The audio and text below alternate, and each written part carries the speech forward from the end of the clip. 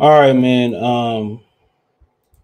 Dan Campbell spoke on not playing primetime games, but we'll speak on that later. I'm gonna tell you guys why I didn't like that comment about that. The Lions made a comment. I forget who it was who made a comment about that years ago. It was some players saying that they prefer to play 1 o'clock than on prime time. So um, Dan Campbell says that on Johnson's offense, streamlined offense, he says that they're going to pick up the tempo, but I'll let him do the talking. You talked about the schematic adjustment up front with the defense. I know kind of downplayed that a little bit, but offensively, Ben Johnson's not joining midstream now. He's got a chance to put more of his fingerprints on here. So as you're installing what kind of Ben's designed with the collaborative, how are things maybe looking different? What's maybe a basic synopsis of how this offense might look different? I would say that he's doing a great job. By the way, he really is. I've been impressed with what he's doing, what he's implementing, and inside of what we're trying to get done here. And so I would say this: we're going to be much more efficient, just with how we get things in and out of the huddle.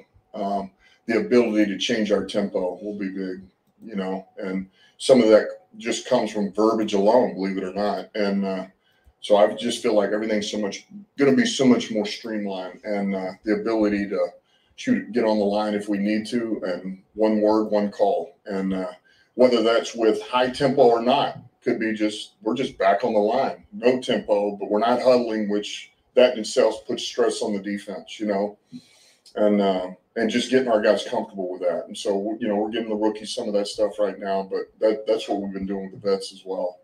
But he's done a great job. Everybody's on the same page, and so much of this, as simple as it is, it's just having the staff on the same page. So you heard him. So he said it sound like they want to simplify the offense and get the players thinking faster. They want to play with more tempo, and obviously they studied what they did wrong last year. And like I said before, they're probably going to do more huddle or more calls. He said they're going to probably they simplifying it. And of course, what else he gonna say about Ben Johnson? Even if he wasn't doing a great job, he gonna say that. So only time will tell, if this works. But it sounds like they're kind of going more with college mode, simplifying stuff, breaking stuff down. And is that because of Jared Goff? If that's because of the offensive line, if that because of the receiving core? I think it's more about Jared Goff, and I think they're gonna get him playing with more tempo. But the thing about playing with more tempo too, and playing a little bit faster, if you don't convert on third downs, you know what I'm saying? If you don't convert on third downs, then it's gonna, then you're gonna wear your defense out again like they did last year. So in the sense of the matter, you know what I'm saying, that's something that that they got to think about when they go tempo. They got to be efficient at picking up third downs. They have to pick up third downs. I think the defense will be able to hold their end of the bargain. So, we're going to see. And if Ben Johnson is the goods, he won't be hanging around Detroit too much longer. I'll say that. If Ben Johnson is really the goods, he won't be hanging around Detroit too much longer. I will say that. He won't be hanging around Detroit too much longer.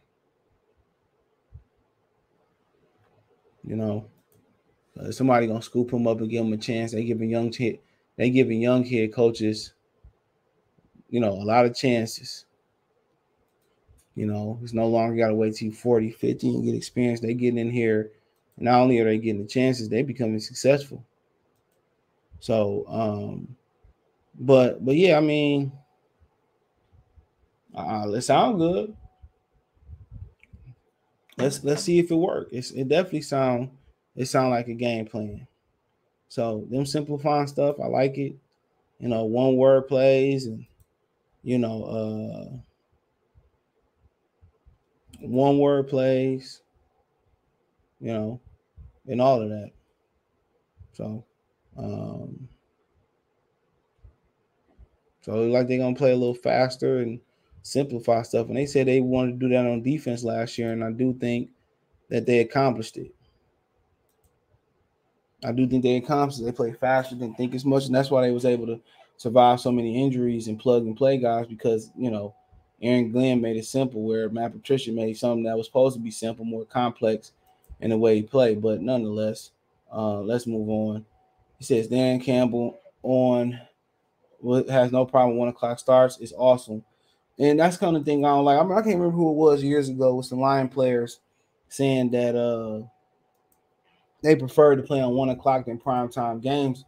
And the part of that's part of the organization mentality. That's part of the problem with their mentality. You should want to be on prime time. You should want to be on Monday Night Football. That's where legendary. If you don't make the playoffs, that's where legendary status started from. And this organization just continues to have a poor man's mentality. And it started from top. Like you should be like, you know what, man, we want to go out there and prove that we a prime time team. And in due time we will. It's not accepting that you're gonna be playing at 1 o'clock and you get off at 5. You able to go home and eat dinner with the family. You should want to be on Sunday Night Football. You should want to bring that type of electricity to Detroit, like when they had that Monday night game versus the Chicago Bears. I worked that game. That game was electric. You should want that. But this organization just continues to have a loser man's mentality. That should irk y'all. That should make y'all. You know what I'm saying? So. I don't get it. He said it's awesome. Campbell excitedly said during rookie minicamp press conference, 1 o'clock game's awesome. 1 o'clock, you knock them out. You go home. You get ready for the next opponent. You're not waiting all day in the hotel all night. Then you on a short week. It feels like that. But for the most years, y'all, it don't matter if it's a short week or a long week. Don't matter if y'all got 10 days or 2 days to prepare. Y'all been getting y'all ass kicked.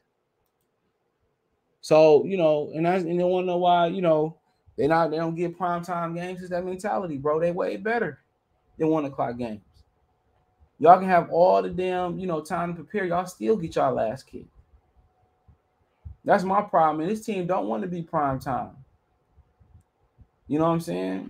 But it is what it is. And he's speaking from strictly a coach's mentality.